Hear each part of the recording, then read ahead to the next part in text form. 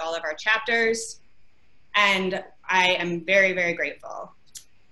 Now, let me introduce our featured speakers. Paul is an attorney, former prosecutor, law professor, and author. At Georgetown University Law Center, Professor Butler researches and teaches in the areas of criminal law, race relations law, and critical theory.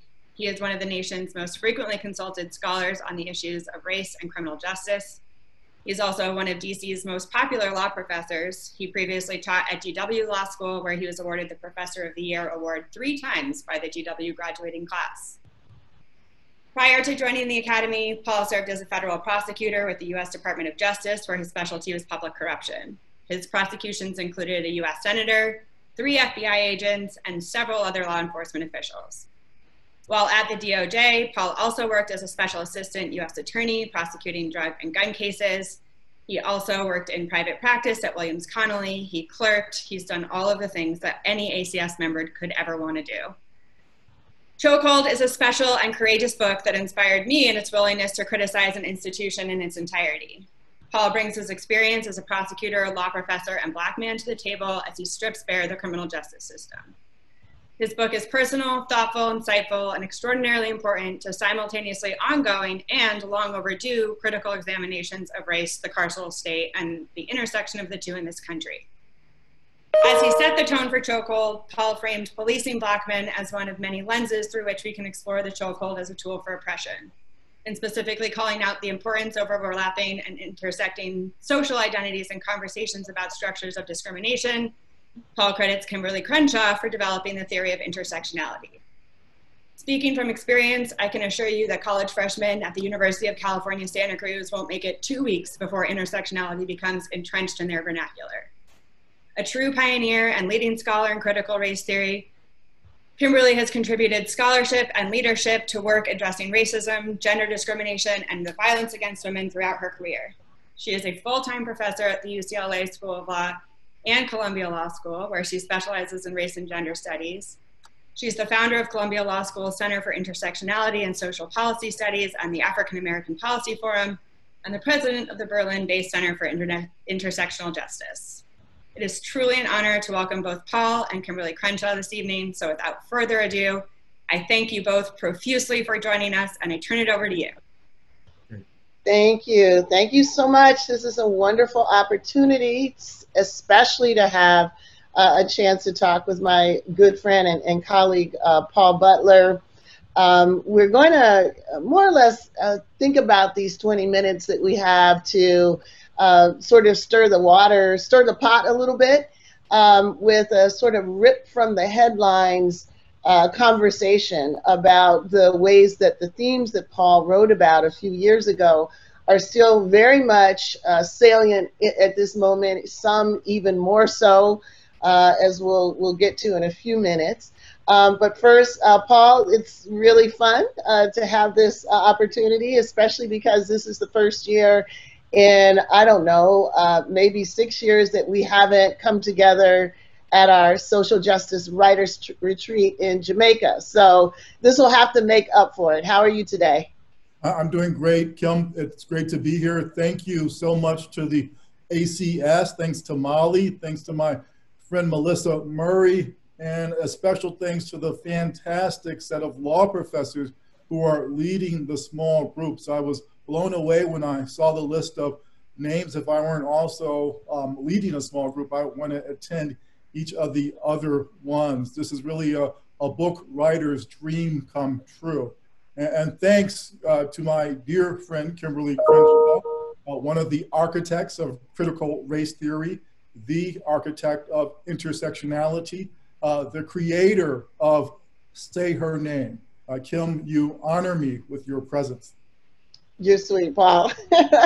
So let's get into it. We've got a few really pressing moments happening right now that your book speaks to. And I just want to start with, you know, the first one. You mentioned Say Her Name, and we know at this moment in the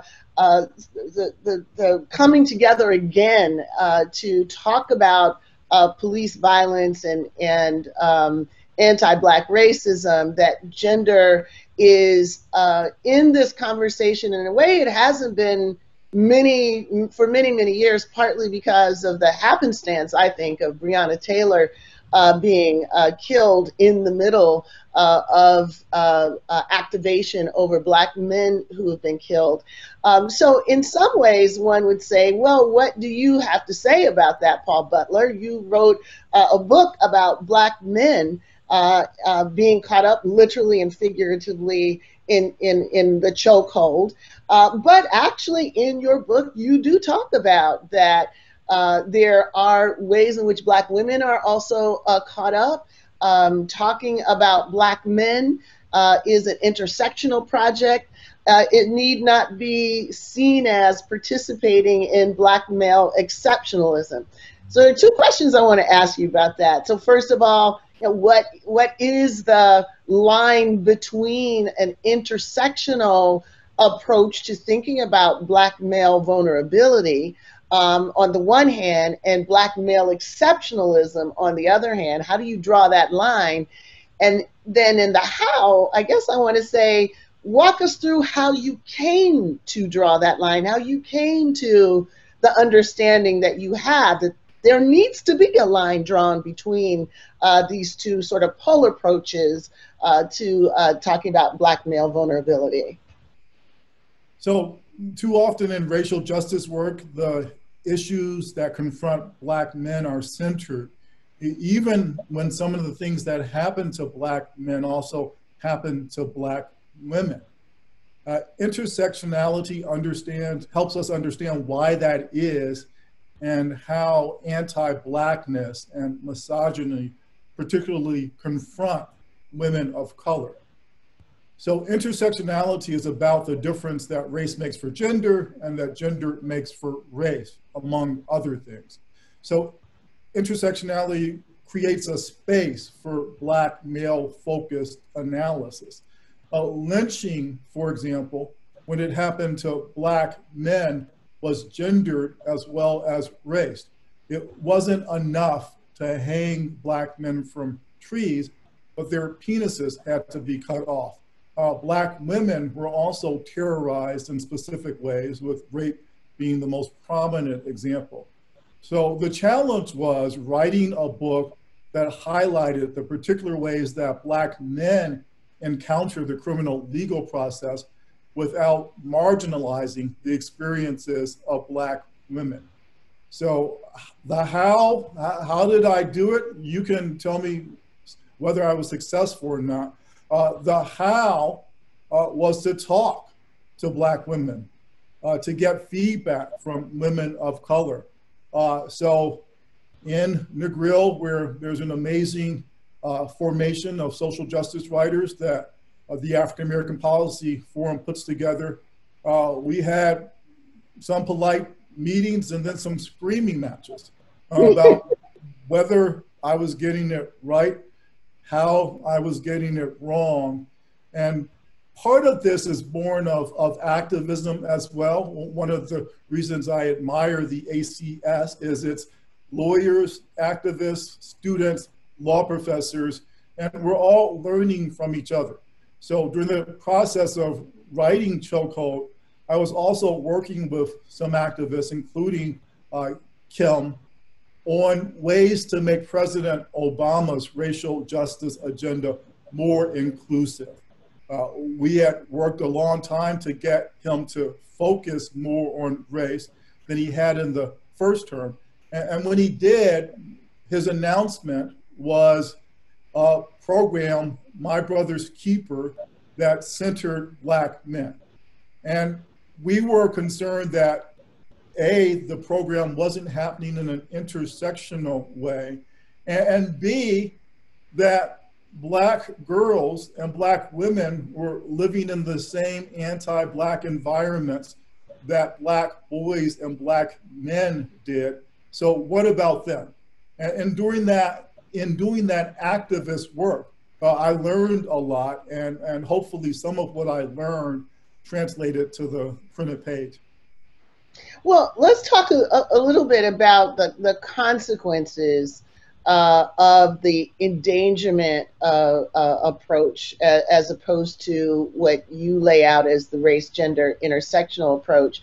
And so you talk in your book about the how little reformist energies, particularly around criminal justice, have actually focused on structural dimensions of that, right?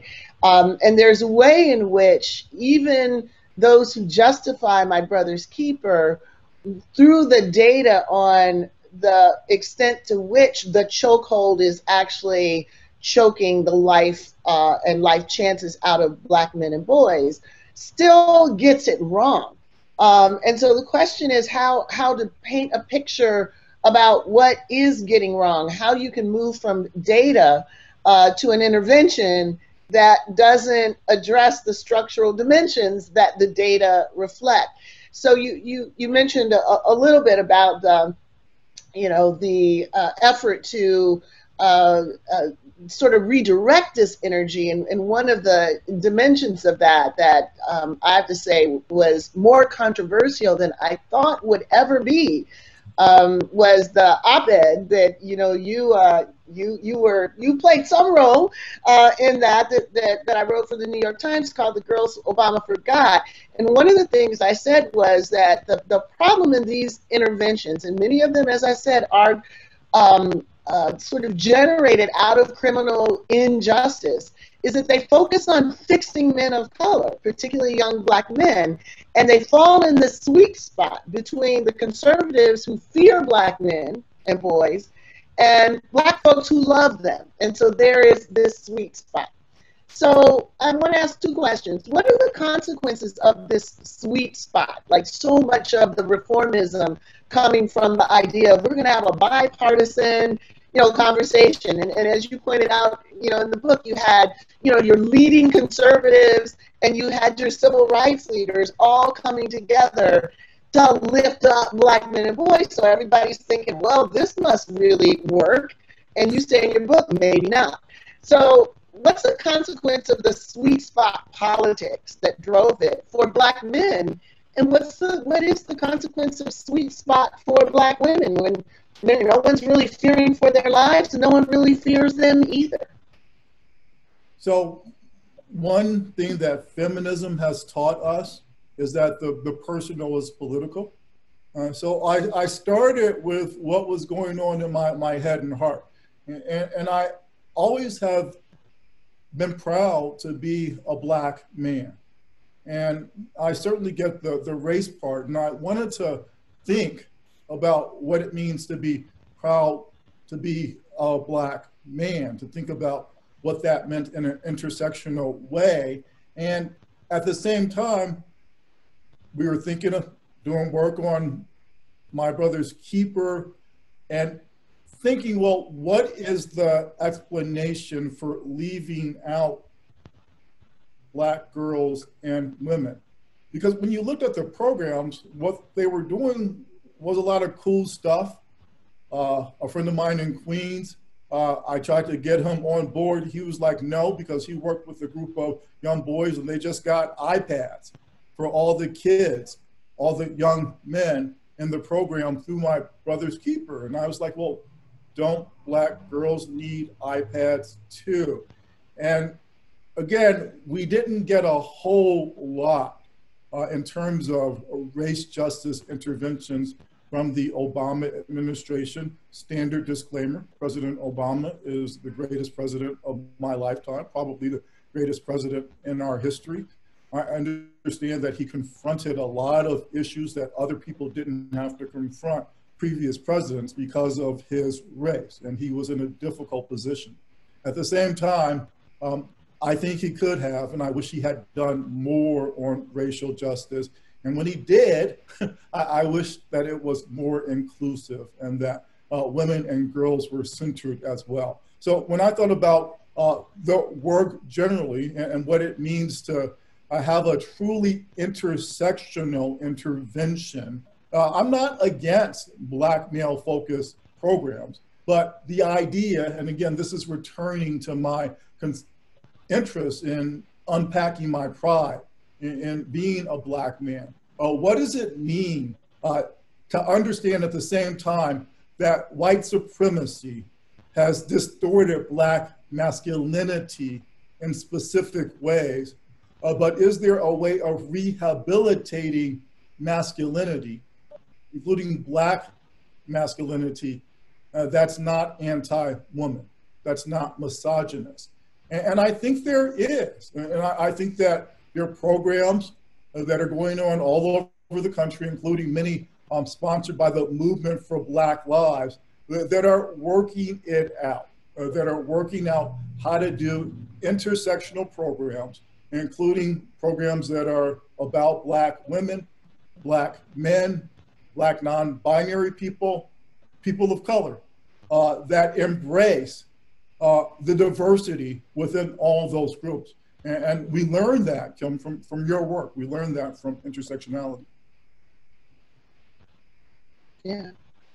Well, so speaking of presidents, I guess, you know, we should transition to the more contemporary president and his engagement with structural dimensions. So I'll say, you know, it seems to me that one of the differences between an endangerment approach and an intersectional approach is an endangerment approach actually, as you point out in your book, doesn't identify the structures that actually endanger Black men and boys.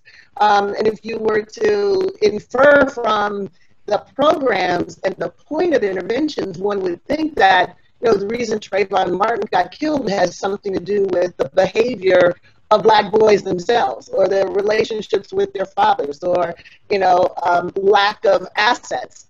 None of those things had anything to do with Trayvon Martin being killed. So behavioral kind of approaches that seem to be part of the endangerment frame would presumably be different from the structural kind of approaches that are based on intersectionality, that looks at patriarchy and sexism alongside with white supremacy. Those are structural dimensions, not simply behavioral ones. Now, this is sort of classic critical race theory, but now we've been told that critical race theory should be sought out and extinguished, that it's the greatest threat to Western civilization. Be that, yeah. So aside from wanting to giggle at it, there is a reality behind this attack, which suggests that there is a sense that anti-Black racism, when it gets taken up seriously, is a threat, and it's a threat that needs to be extinguished. I wonder how you would have addressed this if you were writing the book today. Is this part of the chokehold? So I remember the African proverb, the poet who is not in trouble with the king is in trouble with her work. The poet who is not in trouble with the king is in trouble with her work. So it's a sign of the success of critical race theory that we're in trouble with the king, that the president feels threatened by us, and he should. The crits are coming for his white supremacist, patriarchal, heteronormative agenda, and we are going to win. The challenge is, in this moment, whether crits will be the Willie Horton of this presidential campaign. Now, it wouldn't make sense. I'm fairly certain that neither Joe Biden or Kamala Harris identifies as a crit. So to the extent it's politics, I hope it won't work. But the New York Times described the movement for Black Lives as the most successful social justice movement in American history. And the movement is polling way better than civil rights movements did during the time that Martin Luther King was alive. So I think Trump might try, but I hope it won't work. It's red meat for his base, but his base is already down with the white supremacist program. So I don't think that demonizing critical race theory is a way that he's going to grow his base. It has nothing to do with the almost 200,000 people in this country who die from COVID, or people not being able to pay their rent or put food on the table. Yeah, yeah. So, there is a way in which I guess, the first person that told me about this basically said something along the lines of your poem, Chuck Lorre said, well, I guess we must be doing something right. But there is also, a part of the situation that makes me wonder whether this really is just about all anti-Black racism and not critical race theory at all. It's just sort of everything is lumped up together to say that any kind of advocacy around racial justice is the disease. And so that takes me to whether this tension makes sense to you, Paul. It seems to me that post-racialism and the whole embargo about race talk, which your book is all about, is effectively saying we don't need to talk about race anymore. But on the other hand, race always gets talked about as a justification for the data that we see. Race is at the center of every effort to justify the disparities that you talk about in the book. So would you say that there is an embargo on, or at least post-racialism, colorblindness, it's an embargo on talk about racism, but not an embargo on talk about race? Because race seems to be all they got, really, to justify all of the chokehold problems that you talk about. So we have a summer where it's okay to talk about race. We have this national reckoning. One of the lessons of critical race theory is that racial justice is not a process that goes up and up and up and just gets better. Rather, racial justice goes in waves. Sometimes things are more just, sometimes things are less just. But to the extent that the focus on race now, and there are some positive policy issues that are happening as a result, especially in the States. So if we want to think of this as kind of ascending, what we know is that there will be a descent. And there was a descent, ironically, during the time of the first African-American president, when a lot of folks thought the problem had been fixed. And there was this idea, Kim, you and I talked about it, called racial fatigue, right? That some people, I think mainly white people, were just tired of talking about race. And we had a Black president, so can't we just move on to the next thing?